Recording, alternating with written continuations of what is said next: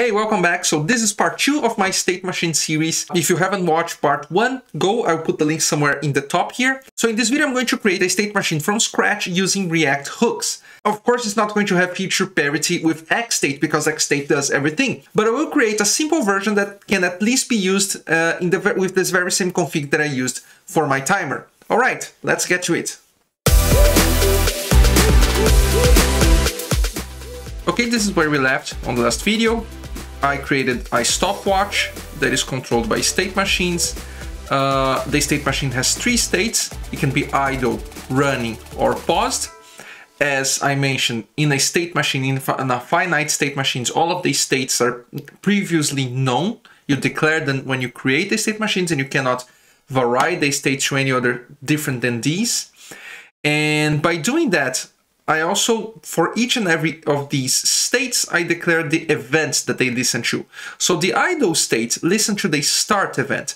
And if it receives the start event by this send method here, the state machine will switch for the running state. The running state then listens only for the pause event and transitions to the paused state. And the paused state listens to 2 events, reset, which goes back to idle, and start, which goes back to running. I also have entry callbacks, which performs the actual timer operation. So when I go to running, it actually starts incrementing the timer at an interval. If I go back to either idle or paused, I clear this interval and reset, maybe reset the counter. So for now, I'm going to remove this here, and I'm going to create my own use machine hook. Of course, in the future, it might live in a separate file, in a separate package, but for now, I'm just going to create it right here. So function use machine, it receives a configuration, and I want to give the same functionality that I was using from xstate. So what functionality is that? Let's list what the state machine should do. First, it should contain a piece of state, right? Which is starting at idle and should contain these strings here. So it should contain state. But it also contains these next events here, which is a list of all the possible events that these states can listen to. This is actually derived state. If I have the current state string, I can derive that. But for simplicity's sake, I'll just say that my state should contain the current state string, and it should contain the next events. Next, it should listen to events and transition states, which is the send function here. So every time I run send, I pass in the name of an event, and if that state listens to that event, it should make the transition. And finally, together with my states, I can declare entry callbacks. The third thing that I need to do is invoke entry callbacks. Great. Now, how am I going to go about creating this state machine? I'm going to start by using the hooks that React provides out of the box. So my first thought would be to use useState to store that state that the state machine contains. But I will actually go for useReducer, because if you think about it, useReducer has quite some similarities with a state machine. Reducer, even Redux has some similarities with a state machine. It returns some state. It also gives you a method, a dispatch method to send events, to dispatch actions, pretty much the same thing. And the only difference here is that the state machines enforce which actions, which events you can send, because if you're in a current state, like in idle state, if you send a reset event, nothing's gonna happen because the idle state doesn't listen to the reset event. So that's really the only big difference, besides all of the callbacks and everything else. But to get started, that's the only big difference. So to get started, I'm going to use a reducer. So I'm going to say machine state and send, which I'm gonna use instead of dispatch, is going to be useReducer. I'm going to pass a function, which is my reducer, and I'm going to pass some initial state. So let's create that initial state first. Const initial state. As I mentioned, it's going to be an object that contains a current that's going to be the current string, the string that represents the current state. So in my case, it's going to be the config. For the initial state, it's going to be config.initial, right? This is the config. Oh, by the way, my useMachine hook will just receive an object as configuration, not a machine instance. So it'll be like this. And this configuration object contains an initial string. So that's what I'm gonna hold in my current for my initial state. And it also contains, as I mentioned, the next events, which again, being a derived state could be generated out, doesn't need to be stored in the state. I could just grab it and calculate it whenever needed. But here, for simplicity, I'm just going to put together with my state. So next events, how do I get that? Well, if I go to my state object that represents the current state, in my case, the initial one is idle. So how do I get that? I get config.states on this string, config.initial. So states of idle is this little guy over here. In there, I have the on, which points to an object containing all of the possible events. So .on. But what I really want is, I want this to be an array of the transitions, not an object, not this object here. I just want to have an array with, in this case, the start event. So I can do that by doing object.keys of this string over here, and this should give me that array. So I'm going to start with this initial state. Now, a reducer gets the previous state and an event or action, and it returns a new state, right? So here's what we're going to do.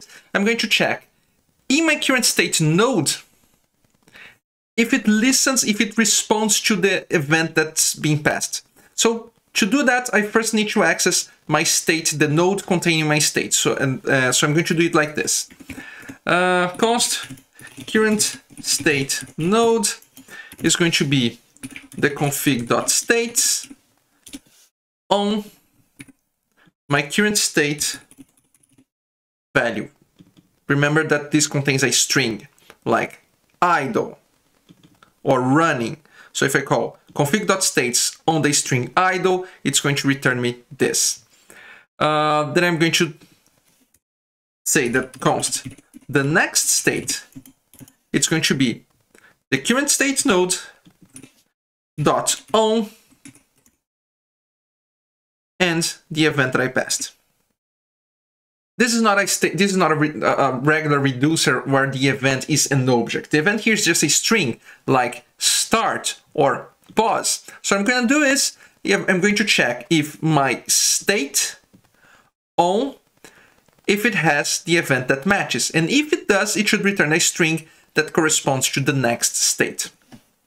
If it doesn't, this is going to be undefined. So now I need to check if this transition is existent, if this transition exists before actually performing changing the state. So what I'm going to do is, if there is no next state,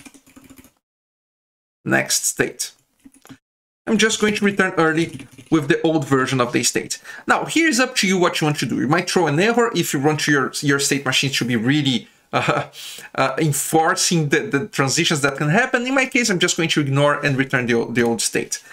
But if the next state exists, I'm going to prepare the next state of my reducer, which should be something like this. Return an object that looks like this. The current is going to be the next state. And the next events is going to be the same thing. Object.keys of config.states of the next state.on. So this should be enough to store one current state in the form of a string, listen to events. If the event that I'm receiving is available in my state node inside on, then I'll transition to whatever that event points to. Right? So number one is done. Number two is done. What I need to do now is invoke the entry callbacks. These callbacks, we can imagine them as effects that runs after the fact that I changed the state. And React already provides me a hook to do that, which is useEffect. So I'm going to bring useEffect here, and I'm just going to useEffect here, passing a function. And what's interesting is that this effect should run every time my machine state changes. If I want to be more specific, my machine state.current, but really, anytime my machine state changes, I will run an effect. And what this effect does is, it will try to identify the current state that I changed it to and check if it has an entry callback if it does invoke it. So the way to find out is, I'm going to use something very similar to this, current state node. The only difference is that now this is going to be the machine state.current. I don't need to start it, as again, I can do an entry directly and invoke it. Well, not really, because entry might not be defined. So the way to do is, I would have to wrap this inside an if statement, right? But I'm using Babel here, which means that I can use the latest features of JavaScript. So I'm going to use optional chaining. And what this is going to do is, it's going to check if this state node exists before trying to find entry. If it doesn't exist, it's going to return early with an undefined. And I can even do the same thing here with entry. Check if entry exists first, and if it exists, invoke it. And I know that this looks weird, but this works perfectly. So yeah, that should be it. My state machine is done. I now invoke entry callbacks. Well, let's see if my server is running, and let's try it. Use machine is not a function. Line 35, let's see. Oh yeah, I'm not returning this. Of course, my hook is useless if I don't return something that I can use. Let's try again. There we go. Looks like it's working. Yeah. I can pause, restart, reset, and now I just created my own version of a state machine in what? 25 lines of code. All right, now I want to wrap up with some improvements to this state machine. The first thing is, if there is an entry callback, we can assume that there's also an exit one, right? Xstate does provide that. And we could as easily create an exit callback here. It will just be a matter of, in my useEffect, remember that useEffect already expects that you might return a function. And this is a cleanup function that will be executed whenever this state, in my case, changes. It will be invoked the cleanup first of the previous state and then the effect of the new state. So this useEffect already gives this for free for us. So I could just do something like this.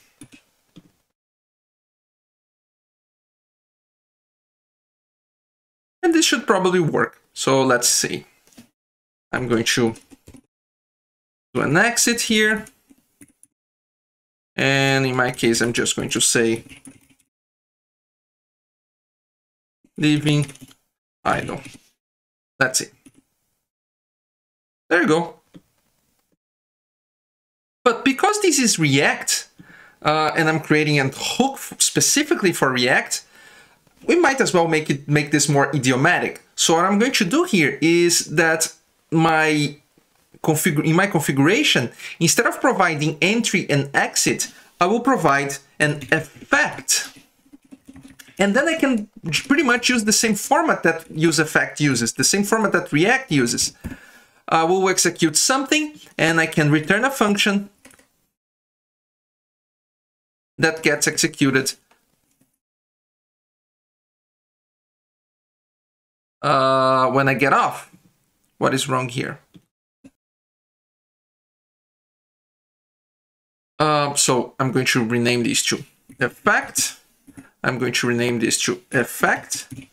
And here in my state machine, the only thing that I need to do really is return whatever I get from effect.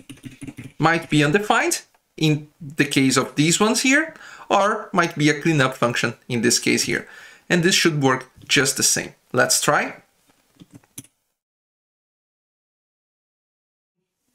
So yeah, we just implemented a small spectrum of XState and useMachine from XState. That is already enough to create some powerful APIs. I have some bonus content for you that uses TypeScript in the end of this video, so the video is not over yet. But if you do like these videos, please subscribe and consider buying some merchandise like these t-shirts with some fun twists on the React logo. Alright, let's get to the bonus section. Alright, bonus content. I'm going to add TypeScript types to my state machine. Now, here's the thing.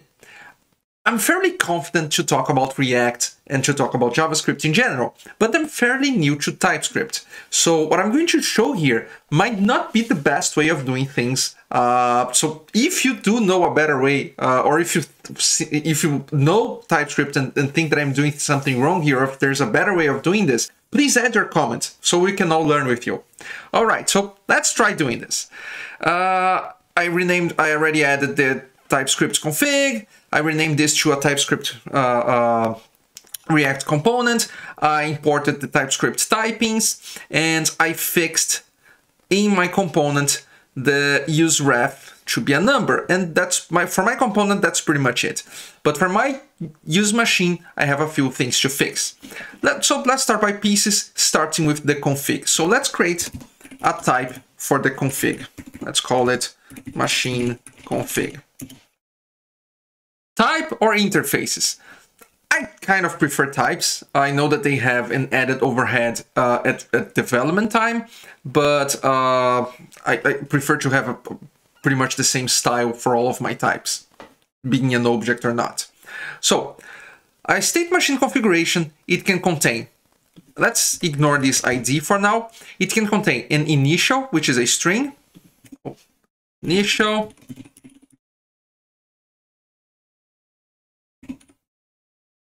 it can also contain states.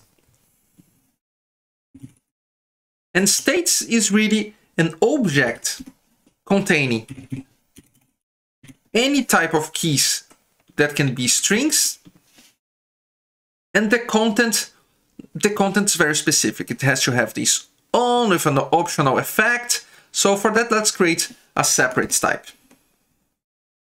Type machine state config, and this has to be a machine state config. Good. So what does the machine state configuration have? It has an on, which is also an object whose keys are strings. And for now, let's just say that the transitions are strings. We can refine this later. And it has also an effect. And the effect is something that is a function that receives no parameters and doesn't return anything. Oh, really? It can return another function that returns void, or it can return void directly. And I have to wrap this in parentheses, right? Right. So yeah, this is a machine config. Now, here's the thing. I think one of the most powerful things about TypeScript, especially when you're creating something that will be reused, is that it provides type completion, it provides auto-completion. Even if the user of this hook will eventually use it using JavaScript, if they're using VS Code is always using TypeScript under the scenes, even if you're not in a TypeScript project, to provide auto-completion. So if I write my hook or my piece of code in TypeScript, even JavaScript users will benefit from it. And what I want to do here is I want to use type inference as much as possible, meaning that I want my user, if they use TypeScript, to just provide the config without having to actually specify how the config look like, and the state machine will infer it and make sure that both state and event must correspond to what the user has typed in the config. If I say that this config is always going to match this type here, type inference will be turned off. So what I need to do is I need to use a generic. So I need to say that my config is some config that it's going to get inferred. And this configuration needs to match at bare minimum this thing here. And the way I say in TypeScript that a generic needs to at least be like this is by using the keyword extends. So a config extends machine config, meaning that it can be anything that at least follows this shape here. It can contain additional stuff, but at least it needs to conform to this. And now I can say that my config is actually a config. So now I can start doing some TypeScript magic to start inferring things from this specific configuration that the user provides. So the first one is I want to get all the possible states. So I'm going to create a type state. And the way I'm going to do that is I'm going to say that state is key of my config type inside states.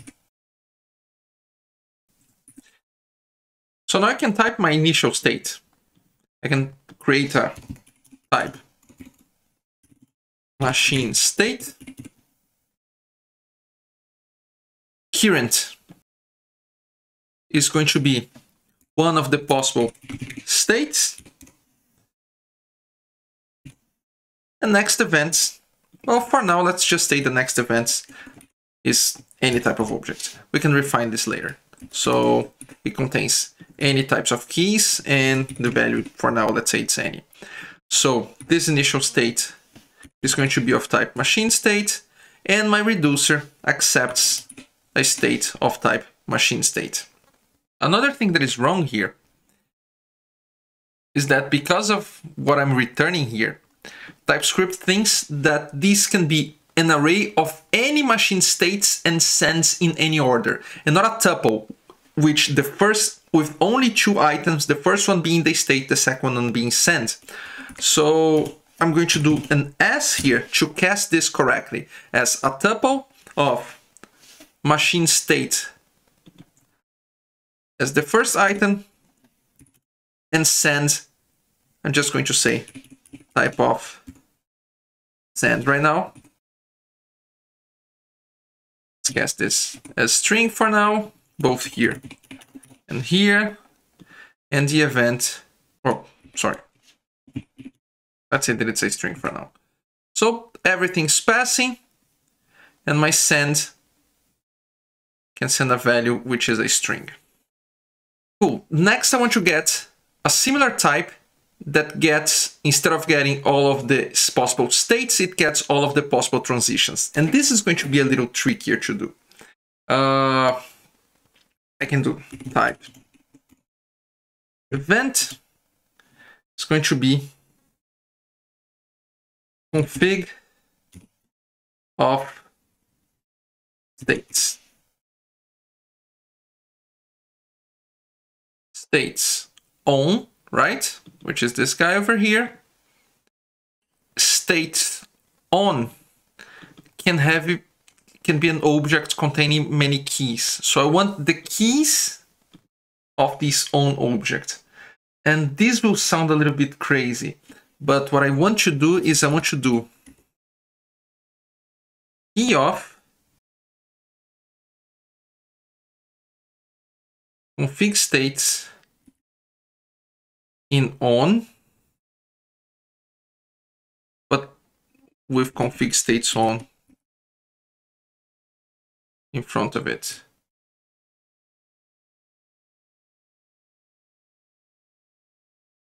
Yes, that should be it. So I should be able to now say that my reducer gets an event.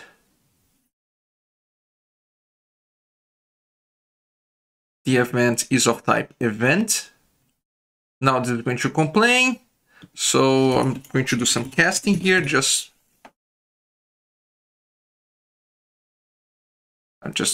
for now, I'm going to say as any, just so it can pass. I'll fix this later.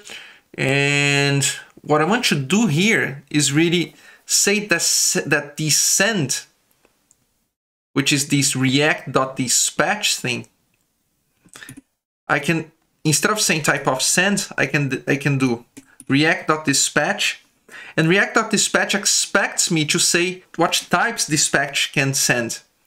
So here it's going to be event. So if I did this correctly, now I should be able to say that send only sends. I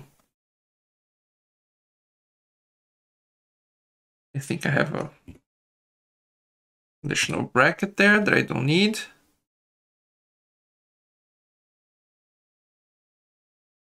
Oh, okay. Here's the thing. Now it's getting an union of objects, not the keys. So I might need to create an auxiliary type here. So let's say type key of object or something expects some sort of object. And then I can say key of object if the object extends, meaning that if it looks like this,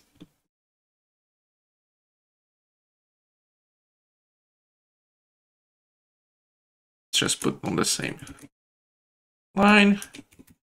So if it does look something like this, I'll return the key of object, otherwise I'll return never.